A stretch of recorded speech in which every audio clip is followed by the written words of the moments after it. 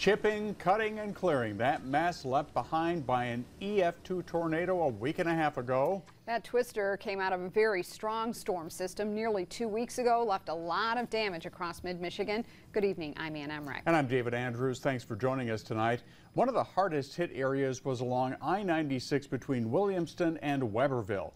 Dozens of large trees along the interstate were snapped like toothpicks. News 10's Aaron Bowling takes us there. With flattened cornfields and flattened trees, the cleanup for Ingham County's August tornado is far from over. You need to be here to see it yourself. It looks like a combat zone. It's just the trees and everything are shredded down and they're all over. Billboards, power lines, road signs, and trees are just some of the debris littering the side of I-96 between Williamston and Weberville.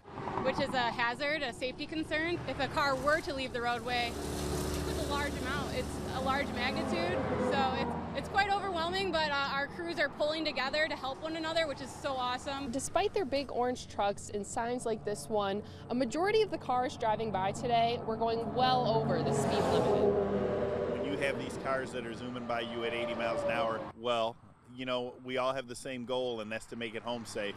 With around 40 crew members on the side of the highway for the next few weeks, the Michigan Department of Transportation would like those driving in the area to slow down and move over. Because it is scary out here and it's dangerous, so just keep that in mind as you're driving by and you see our workers. Working to clear the remaining and extensive damage, one branch at a time. In Williamston, Aaron Bowling, News 10. And with crews from around 7 different cities, they expect the cleanup to go fairly quickly.